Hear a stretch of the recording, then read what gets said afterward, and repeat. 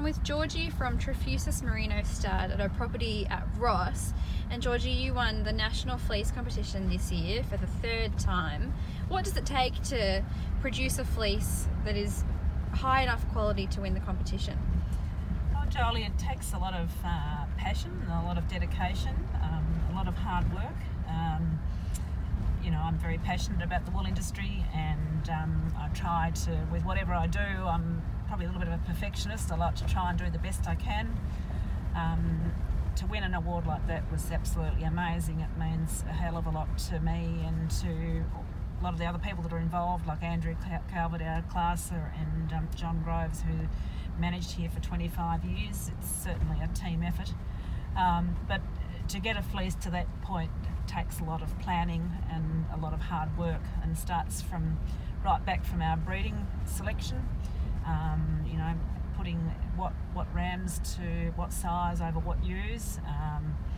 Then you've got to, you know, obviously go through the lambing process, and you've got to try and you know, look after the sheep to the best of your ability, and to try and grow those young lambs out to, you know, good, big, productive sheep.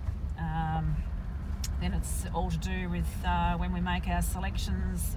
This is probably where Andrew comes in, selecting our show team. You know, the fleece that won at this year's Bendigo show, she was junior champion fine medium wool ewe at Bendigo last year. So we select those sheep. They are then shedded from about November through till Bendigo sheep show time. And she did very well there.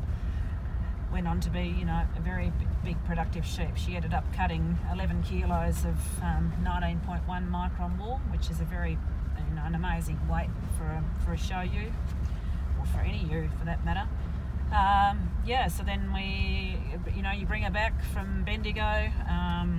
We shear all the sheep that come back from Bendigo.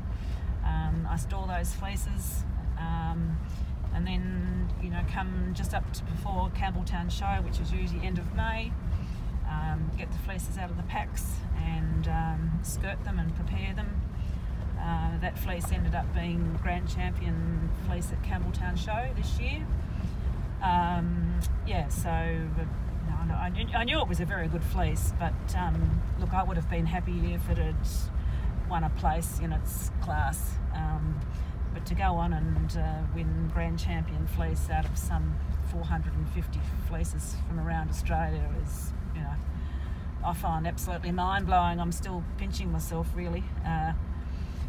So you know, it was very exciting, and you know, it's great advertising for the stud and for this place, and certainly doesn't do you any harm. So no, it was very pleasing.